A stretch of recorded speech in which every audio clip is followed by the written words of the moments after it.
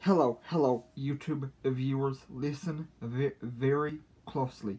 Read Proverbs chapter 12 and Matthew chapters 6 and 7 and Mark 11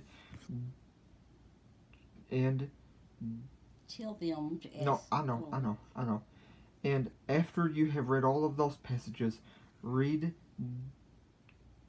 James chapter 1 and ask the Lord to help you to never be foolish.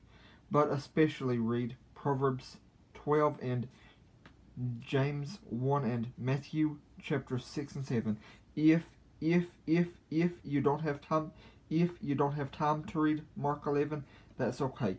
But after you read those four at least, ask the Lord for wisdom and to help you to not be or act foolish. Thank you very much. Please like, share, and subscribe.